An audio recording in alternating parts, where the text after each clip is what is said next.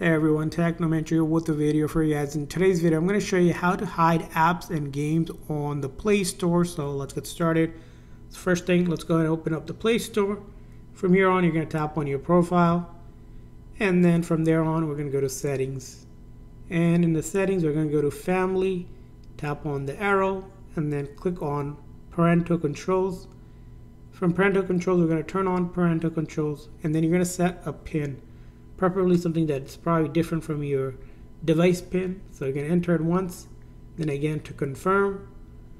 And once you do that, you're going to see apps and games, right? By default, it's allowing this account to download and install any apps. So if you want to hide them, basically, you're going to go ahead and turn off this. So you're going to go ahead and select up to what level you want. So you're going to leave it to apps that are allowed for E for everyone that's rated. That means that basically most of the apps and games will be restricted or hidden from on the Play Store. And then you're gonna hit save, settings save, and you're good to go.